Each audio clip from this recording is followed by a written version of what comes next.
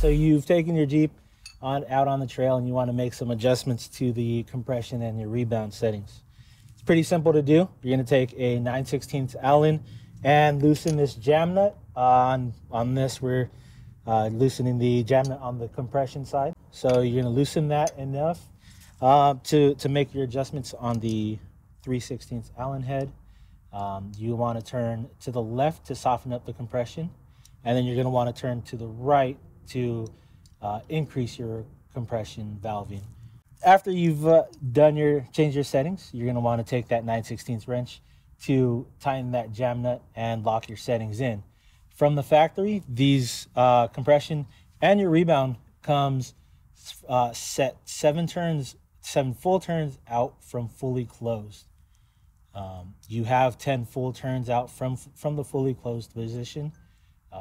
That's kind of the range that Bilstein gives you with these external bypasses.